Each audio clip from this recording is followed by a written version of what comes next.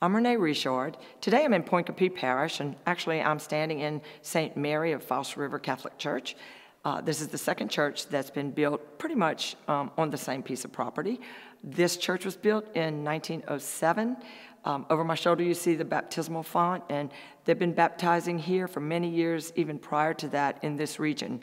We're sitting on the banks of False River, and there's a beautiful cross out front that, when I was researching this, told the story of the original one that was here 150 years ago when the original church was built in 1823.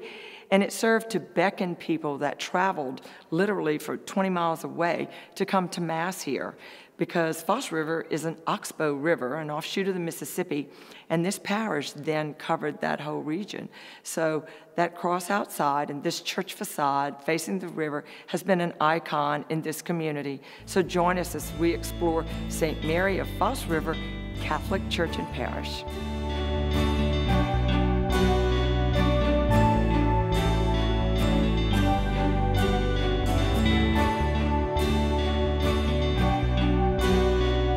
My guest today, Father Pat Broussard, pastor here at St. Mary's. And Father, thank you so much for being on the show. It's my pleasure. Thank you. From what I understand, you're relatively new to this parish, correct? Assigned here at September 4th of 2018, and it's been wonderful. It's truly been wonderful. Very good. Tell us a little bit about yourself and your faith journey. Well, I'm a late vocation, as you know. I'm a transplant from New Iberia, Louisiana. Wow. Moved to Baton Rouge in 2001. Entered into diaconate formation in 2003 here in Baton Rouge. Was ordained a deacon in 2010. Served for 7 years in Port Allen as a deacon. During that time, my wife passed, and I discerned priesthood. Went to seminary in fall of 2015, was ordained a couple of years later, spent a year or 15 months at St. Thomas More in Baton Rouge, and then was assigned here in September. Very good. So when you were assigned here, did you know very much about this parish or about this region? Actually, a little. I was in the oil field, and this area, the Tuscaloosa, was a big part of my territory. So I got to know the area much better than I got to know the people, sadly. But it didn't take long at all to get to know the people here. They're very wonderful, very open, very friendly, and embracing. That's it. And you are so lucky, because the one thing about this parish and really all of Point Capee and the religious community here is that it has always had fabulous historians, going all the way back to the first pastor, really, that came to St. Mary's. And we'll talk a little bit more about the history of St. Mary's. But Father Baton was here for like 35 years before he died, from like 1865 to like the 1890s when he died. And he wrote, even in our sacramental registers, I think he kept journals. But besides that, you have over the years have had Glenn Morgan, who was an architect, but was also very well known for collecting the history of this area, and now Brian Costello, who has written over 30 books. And Brian, of course, has been our guest. If you've followed our show, you have seen Brian at least 3 times on previous shows about the Catholic Church in Point Capee. But we have never done a show specifically about St. Mary and this parish. To start with, really, you have to go back to the origins of the Catholic faith in the whole region. And this is the cradle of Catholicism for our diocese. We had a church here beginning in 1728, is the first recorded entry. However, they do know that there was religious activity and missionaries coming through as early as the early 1720s. This being one of 3 places in the state of Louisiana, New Orleans, here, Natchitoches, that had churches. And really, what's in the region of our diocese, St. Francis, or the Catholic Church in Point Capee, led the others by at least 50 years. St. James and St. Gabriel were the next 2 to follow, again, along the river. So when we talk quickly, just briefly, about St. Francis, since we've done so much about it, the area that what we call New Roads now, actually, historically, was located along the Mississippi River, where the St. Francis mission, because it's now a mission of this church, is located. And it wasn't until much later that this area developed. So another important thing here is that it was Antoine Blanc, and he's come up many times in our shows, but Antoine Blanc was sent to be the pastor at St. Francis on the river, and that was like the 1819s, 1818, in that time frame. He later goes on to be the Bishop of New Orleans and the first Archbishop when New Orleans was made into an Archbishop. I'm not sure I'm saying that word. Archdiocese? Right? An Archdiocese, thank you. Into the Archdiocese. He was the first Archbishop. So very famous person that came here. That started the ball rolling for this parish. He saw a need, and actually the town, what we call New Roads, was the result of a road that had been cut. They called it the chemin, I can't say it in French, but it means the new road, and it was cut through by the Spanish government, like in the 1700s. False River, which is right outside our doors, and I think the actual correct name for this parish is St. Mary of False River. So False River is an oxbow, which means it was cut off from the Mississippi River, and people would have to go all the way around the whole perimeter in order to get to the church that was on the river. The Spanish government cut a road through, and then development started really taking off in this area. So it takes on the name New Roads, and it never left. I think at one time they called it the village of St. Mary way back when, once this was established. I didn't know that either. And then they called it False River, the first post office. I learned a lot researching for this. But again, we've never really, talked about this parish. So Anton Blanc, when he comes, sees the need for the development here and starts negotiations to build a church here.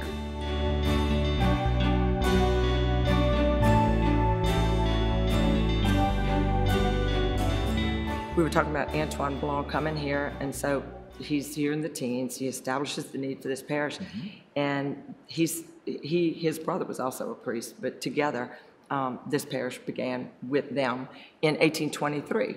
So when it did start, it was a small white building, small white church that was built on False River. There actually, at some point along the line, was a cross that was put out front along the banks of False River, and it's speculated that that cross was there so that people who came by boat would know where the church was located. And amazingly, because plenty of our churches don't last that long, that little white church lasted for like 80 some odd years. This church was built in 1907. And actually what they did is when they built this one, the white one stayed right next door. And I found one photo, hopefully we can get it for our viewers to see, of both churches standing side by side. So they were able to continue Mass in the original 1923 church until this one was dedicated in 1907. So over the years, I think there have been changes and, of course, renovations to it. Most recently, you were telling me before we started, there were some things done just in the past few years to, right. Within to the help past this couple church. of years, the roof was changed, the new gutter system was put in, and since my arrival, we've upgraded the sound. It's gotten so much better. There was some problems up there with the organ area, a blower that needed to be corrected, and the sound system itself has been upgraded. And we added hearing impaired. Like little mobile units, yes, where people can hear now that had trouble before. As a matter of fact, I had one gentleman tell me after the first weekend, he said, this is the first sermon I've heard here in more than 20 years. Oh my goodness, that's amazing. Yeah, so it's been wonderful in that. They've also reconditioned all of the way the cross, which is beautiful. They were those are original, right? They are. Yeah. They are, and reconditioned the beautiful. Did a really good job. When you were talking just a while ago about the gentleman that hadn't heard the sermon, tell me a little bit about the demographics here. Is it an older congregation or is it young? I don't know about the community. What have you learned since you've been here in terms of, like what size is it? How many families are here? We're 1,250 families, and it's diverse in age. We've got a number of our more seasoned parishioners that are here. Very glad to have them. I've got one couple that religiously comes every weekend. They're both near 95 years old that they come together. That's great. And what I'm very happy to see is that we've got a lot of young families as well. We've got all across the board the middle age and coming down into the younger families. But what I'm seeing is more and more people coming and bringing their children, which is wonderful. I love having the children in here. That's great. Being this is in a resort area, do y'all get a lot from I know there are a lot of camps, but there's also a lot of people that live here. I'm just asking mainly for myself. Do you see a lot that come to Mass? Sure. Y'all are packing the masses? Not having gotten into the summer months yet, but I've met several people that have either second homes or camps here from New Orleans, Baton Rouge, and across back towards Lafayette. And always welcome, love to have them. We do get a lot of visitors, and something I learned from one of my former pastors, Father David, that I know you've spoken with, is I try to open each Mass with a welcome to parishioners, visitors, Catholic and non-Catholic alike. And it seems to be drawing more people, and I'm very happy about that. Oh, that's awesome. It is a beautiful church.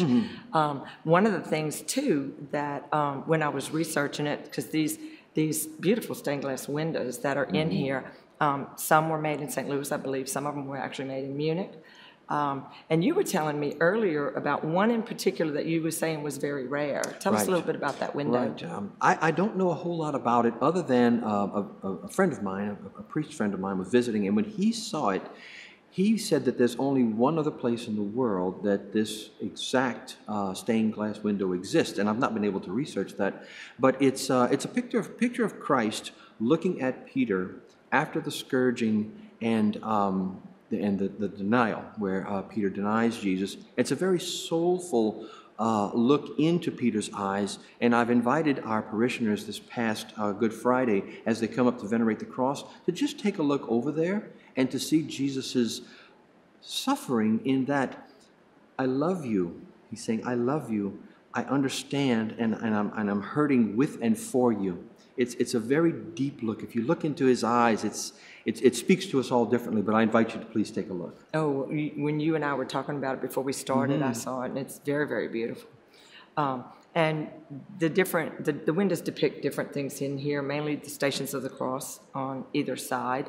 But also at one of the points where the church itself was being maybe renovated or just updated, a local architect, local church historian, Glenn Morgan, and also Mr. Hebert, and Major Hebert, who was also a local architect, designed windows for the facade of the church that depict the Catholic history of this region, of Point Capit. And so there's various ones there actually showing the first St. Mary's Church in the picture, and the old St. Francis, and even the missionaries ministering to the Native Americans, because we know in your history that the Tunica Indians were here and also right across the river at St. Francisville. Keep in mind, with 3 churches in the 1700s, the priests here went all the way to Baton Rouge and beyond until, St. Joseph came in 1790s. So, I mean, we're looking at 70 years, 50 years or more, ministering to the whole region. And so we know that they're in y'all's record books, actually going back, the baptism of the Native Americans here as well. So that's one thing that brings the old, this 1907, which really we think of it as not being old, but it is, to the more modern, with having something done by people who are recent parishioners, fairly recent parishioners, design something as beautiful as those front windows. And I thought that was very striking, because we don't see that when we visit some of these other churches. You'll have an older church, but it's got the old windows or the previous windows in it.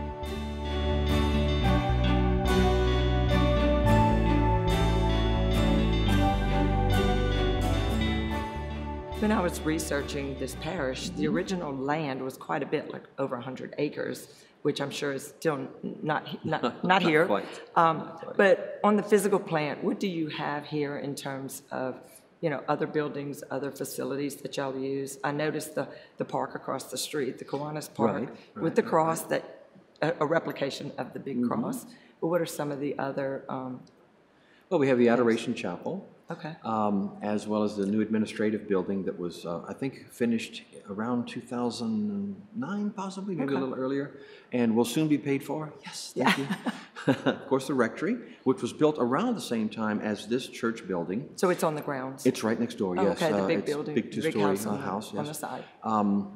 St. Joseph's Center, which is between here and the rectory, which was an office at one time, but is now used for classrooms, RCIA, PSR, baptism prep, things like that. And then the parish hall, which is in the back of the property, that was recently, we recently replaced the roof and painted the outside, and currently have a committee working on reconditioning the inside and most especially the kitchen.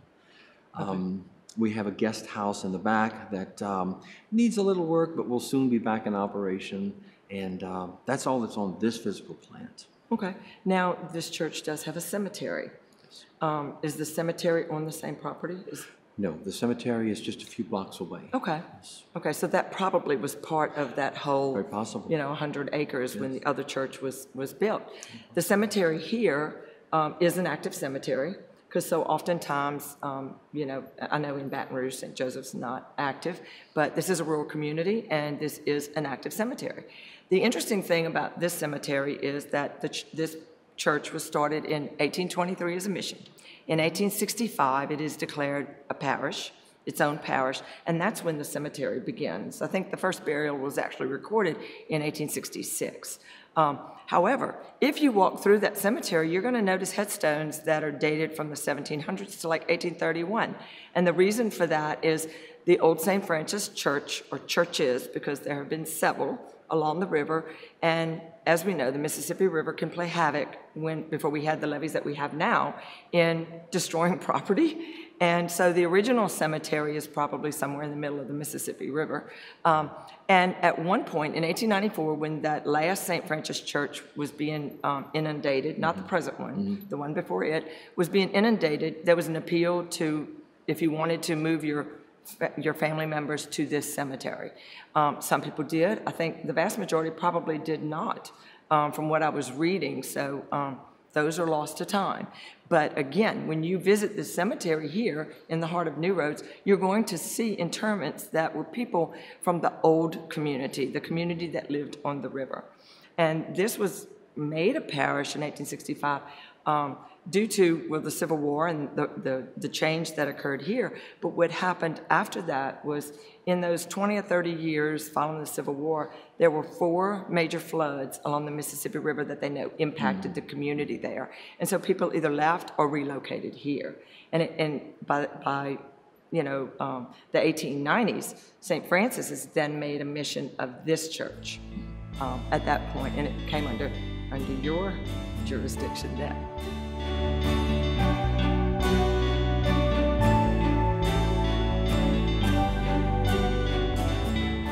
One of the things here in New Roads that, when we were talking on break, that's probably on some of the 100 acres that originally belonged to this area or more, is the Catholic of Point Capee School. It's actually, I think, Catholic Interparochial School of Point Capee is the technical name. But this is one of the cases, as we see in rural areas, where we have a school and it's pre-K 3, yes, so, which is awesome, added that earlier year, pre-K 3 through 12th grade.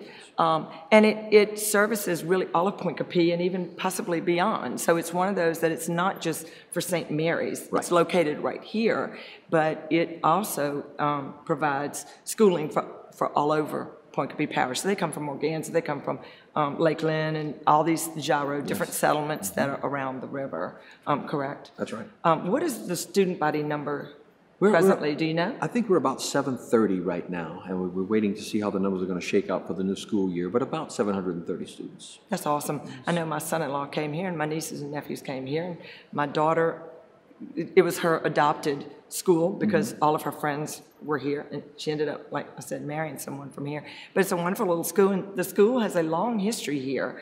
Really, it was begun just before this church was constructed.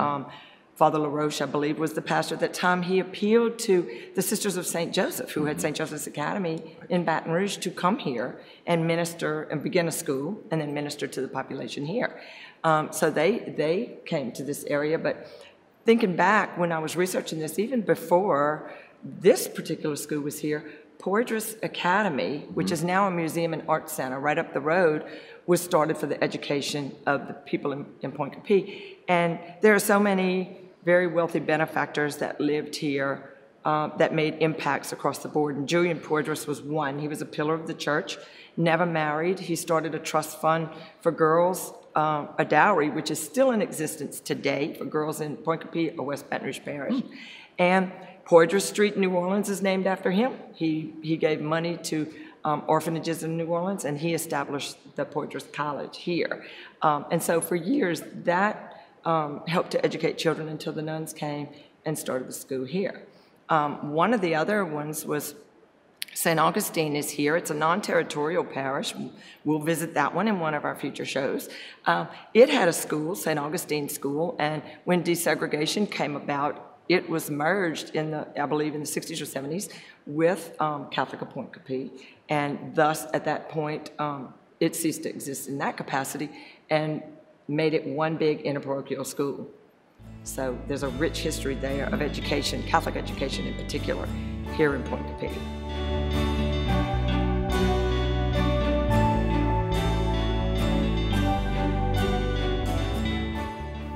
So, Father Pat, now that you've gotten your feet wet in the parish, because you've been here such a short time, tell us a little bit about the ministries and what you've observed about the community here. It's incredible. Of course, Eucharist is our first and primary ministry. The school is also a huge ministry.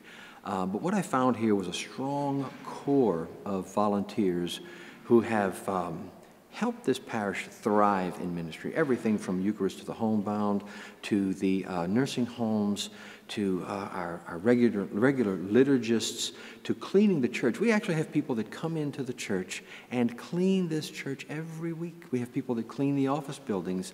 The volunteerism is incredible. And a good strong base, a good strong core, and we've expanded our ministries to invite more people in to do things, and I'm not surprised, but the people of this area have responded beautifully and willingly and doing a wonderful job. One of the things when I was researching this parish that I read, and I have not said this to you when we've been off camera, I read it when you said this, it rings true. Repeated pastors have said, if you want something done, ask them, and they will not only do it willingly, but they will do it well. Absolutely. And I found that interesting because the last time I saw that quote was like 1981, but obviously this is a trend in this community. But, you know, a small, great rural community, and this is their history. This is their church. It's not anything new in this area. Speaking of which, the family names here go back 300 years, you know, to the original ones that are in that book. The area is isolated in a sense. Now we have highways, but for so many years, water was it, and then Highway 90, I mean, there weren't big roads, River Road. So this area even has the Creole language still vibrant, and they work at that here. So not just the Catholic history, but their heritage. And as a result, speaking of which, some of these families were historically very, very wealthy supporters of the church. And you have some priceless chalices that were donated to y'all. One from a duchess, I believe. We've done a show on that. That are in your sacristy, and the latest inventory that ended up in archives, y'all had, you know, they found silver crosses and very expensive, very nice pieces that over the years have been donated by family members from this area. Even I was noticing the plaque out front for the stained glass windows were all donated by parishioners here. So, you know, you have a very willing congregation, or historically here. Before we close, though, I have to, before I do that, anything else in terms of your people or missions or very charitable, very willing to jump in and help wherever they can. We recently upgraded our communion chalices, and families were willing to come forth very quickly and help us with that, and they're beautiful. They're beautiful. One thing I almost forgot, tell us a little bit about the Adoration Chapel. Is it a 24-hour It is. one? It is. It's 24 hours, and it's very well attended. Oh, good. Recently, we had to adjust some things because some of our doors were not able to come, so we've got other ways of reposing the Blessed Sacrament when people can't be here. But yes, we do have a 24-hour. It's not, is it attached to this building? It's in a separate building? It's a separate building unto itself. Okay, Yes. And they have access 24 hours to be able to come? Yes, we've got two That's methods awesome. of security to get into it, a keypad and a key in a secondary. Very good. Yes. Yes, I wanted to talk a little bit about the bell that's here, and that's why I wanted to make sure you were done. I kind of abruptly jumped back to you, and I'm sorry, but The one practice that I think the commentator wrote an article about fairly recently was on a tradition in South Louisiana of blessing bells, having a baptism of a bell, and giving it a godmother and a godfather and its own baptismal name. And, and again, this parish, both St. Francis when it was the mother church and again here, the priests are very prolific about writing these events in the baptismal book. Just like a person, the blessing of the bell. This church, when it was initially built, did not have the bell in 1865, when it became a parish. It was later that the bell was acquired. It was actually blessed in 1876, 78. Don't quote me on an exact time, but the 1870s is when the bell arrived. And the bell here arrived on the famous steamer, the Robert E. Lee. The shipping for it, or the tax to get it here, was $1 when it came. And it's 2 pages in the baptismal font, which we'll put up for y'all to see. Of course, it's in French. It was named Marie Seraphine. And the reason for that is the godmother, her maiden name was Seraphine Boisdore, B-O-I-S-D-O-R-E. I can't pronounce some of these names here, but Boisdore. She was married to Joseph Ritchie, who was a very active, they were very active in the church here historically. And as a result, all of that is documented for your bell. And it is the bell when they built this church in 1907 that was put back up in the tower.